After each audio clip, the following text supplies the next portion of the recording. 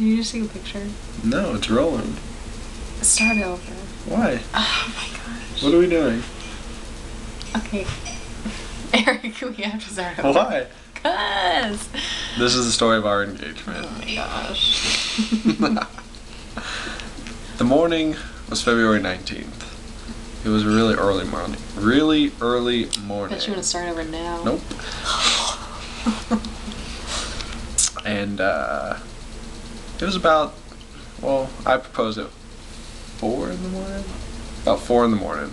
But I'd been up all night. I had worked till about 1 or 2 in the morning and I didn't want to go to sleep. So I stayed in my car in her parking lot and waited it out. I was scared to go to sleep because I didn't want to not wake up and not propose to her. And so the night before, I'd had her roommate Janelle plant notes around her apartment, so when she woke up she kind of went on a little scavenger hunt, reading nice little notes about us and about herself and the future. And so she did that, and here she is. So let me back up a little bit. Eric had told me earlier that week we're doing something on Saturday for Valentine's Day, right? But you're gonna have to wake up really early because whatever we're doing, it's really early.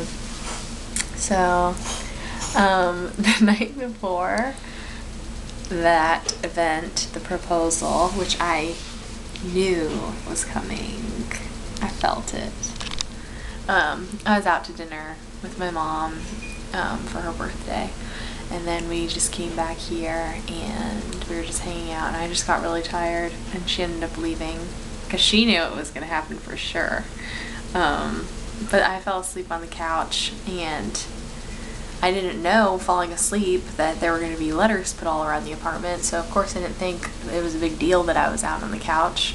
And I've never fallen asleep on the couch, but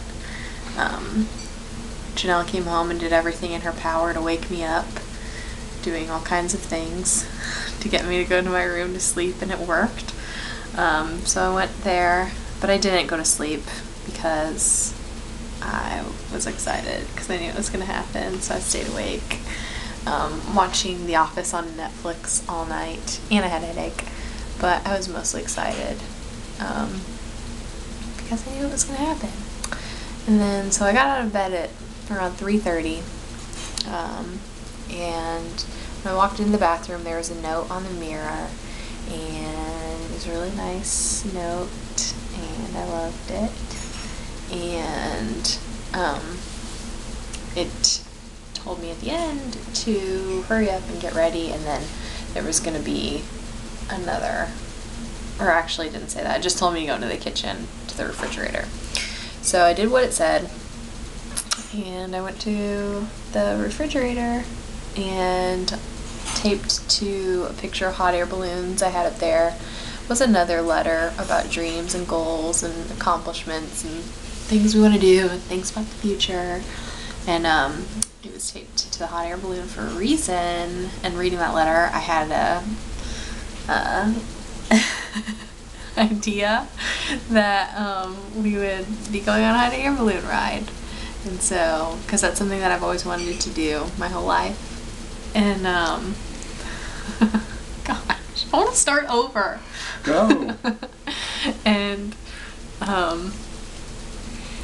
so I was getting really excited, and then it led me to another note, and there were flowers at each note too, so it was nice.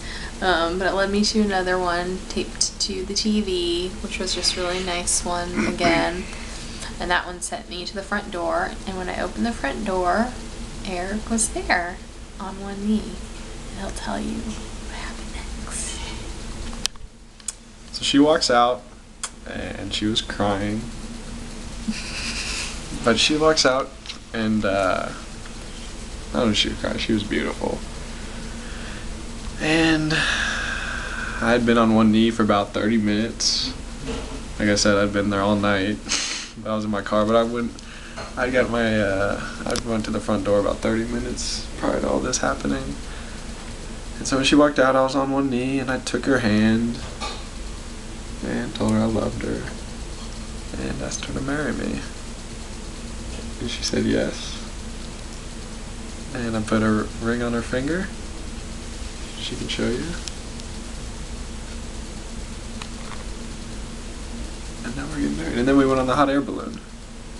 And Yep. the dream came true. Mm-hmm. And we hope that you come to our wedding.